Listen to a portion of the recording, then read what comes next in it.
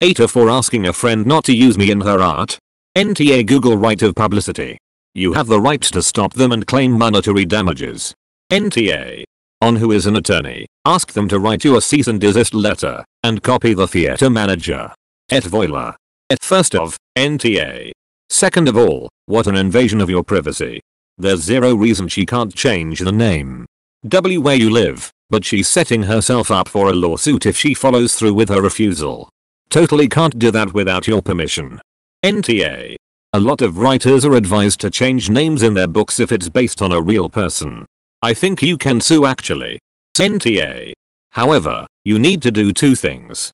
E-play, and that it is based on you, and ask them to change the name if they choose to use the play.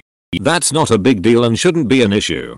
It also gives them a heads up on the friend's personality. The second thing is to find a different friend. If she's so careless about her impact on you and how you feel and refuses to make one small change,